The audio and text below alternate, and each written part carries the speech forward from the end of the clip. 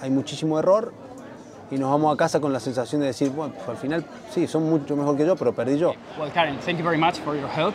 You have the Instagram here to follow Karen. This is a common question. When you're playing padel, you like to, go up with your level, increase your level, but then you have to fight against better couples. Yes. So, which are your recommendations or your guidelines when you're playing against that kind of couples? I think it's about playing to your strengths rather than your opponents. For me personally as a player, I'm stronger at the net, so if I'm playing against a stronger pair, I would try and hold the net consistently. Not go for too much, play a solid game, but just hold the net consistently so I'm in control of the point, my partner and I. And if you're a player that's stronger at the back of the court, it's the same thing, but you want to play from the back more, hold your position, and again, play a really consistent, solid game of paddle.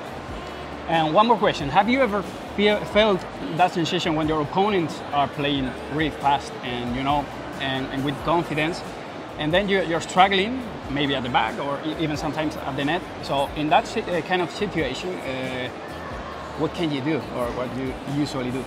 If I see they're playing a quick game of paddle and they're playing well to that pace, I would do my best to slow that game down.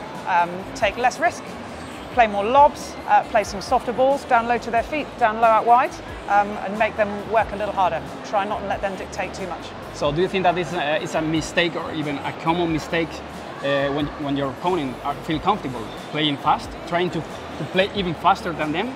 Yes, definitely. We see it a lot. We see it a lot. So just play to your strengths, and if you see somebody playing quickly, slow the game down.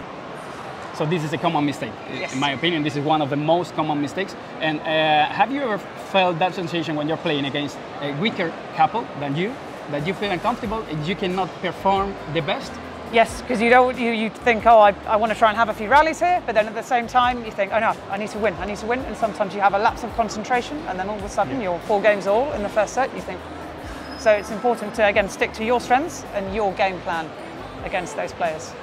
Well, after our advices or insights, now we are going to listen to SANYO Gutierrez, the master, the magician, and this is what he told me during the last tournament. Yo creo que dependiendo tu objetivo, yo soy de pensar que a veces cuando pensamos que el otro es demasiado superior, entramos y queremos jugar todo winner y al final hay muchísimo error y nos vamos a casa con la sensación de decir, bueno, pues al final sí, son mucho mejor que yo, pero perdí yo.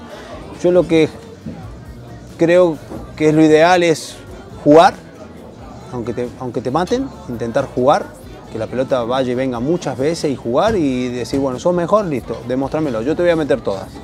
Y bueno, dependiendo del momento, si hay un momento de ventaja que sacan ellos y tengo un 15-40, puedo, como no tengo nada que perder, puedo al final arriesgar un poquito, pero lo dejaría para algún momento. No entraría a la pista a jugar todo ficha porque no tiene sentido. Al contrario, yo daría mucho volumen y si, bueno, me voy 6-1, perfecto, pero jugué y voy mejorando.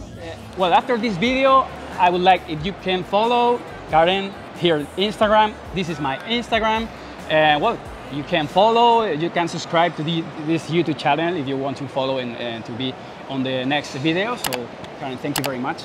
Thank you. And looking Thanks forward for to see you again. Likewise. Bye-bye.